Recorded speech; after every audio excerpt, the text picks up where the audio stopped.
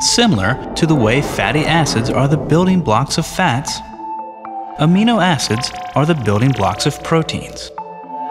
So let's start by building an amino acid atom by atom.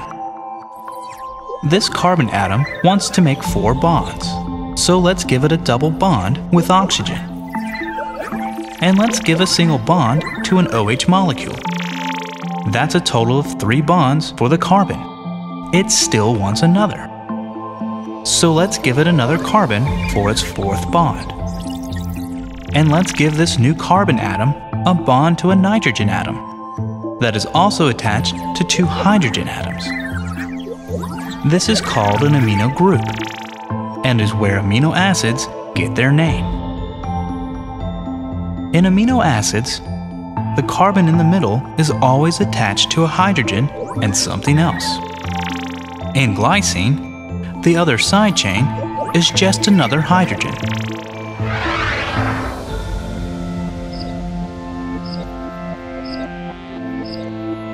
But in other amino acids, the side chain is more complex.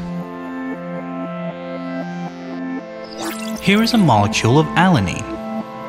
And as you can see, the side chain is carbon, with 3 hydrogens attached.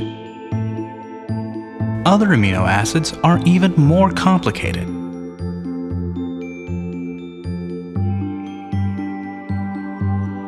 Amino acid molecules attach easily end to end and can form long chains. And each time a new molecule joins the growing chain, a molecule of water is released when the OH molecule on the end joins with a hydrogen from the amino group.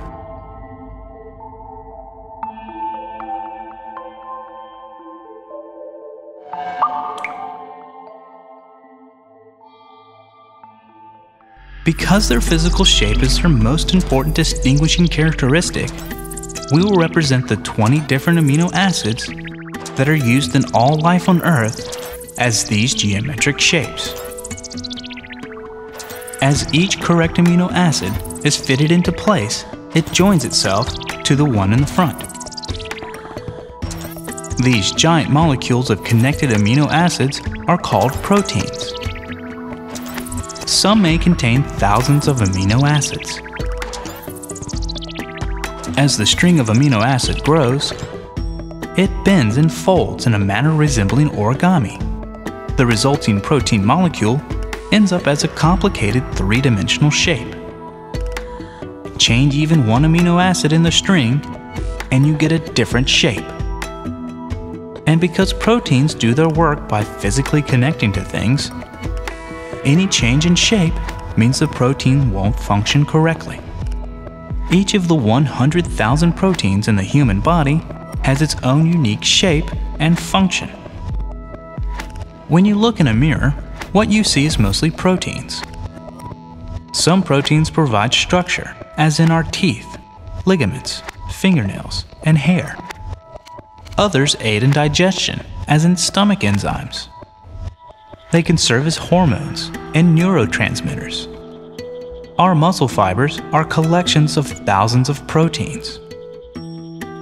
Other proteins are building materials in our bones. Even the lens of our eye is 90% pure crystalline protein.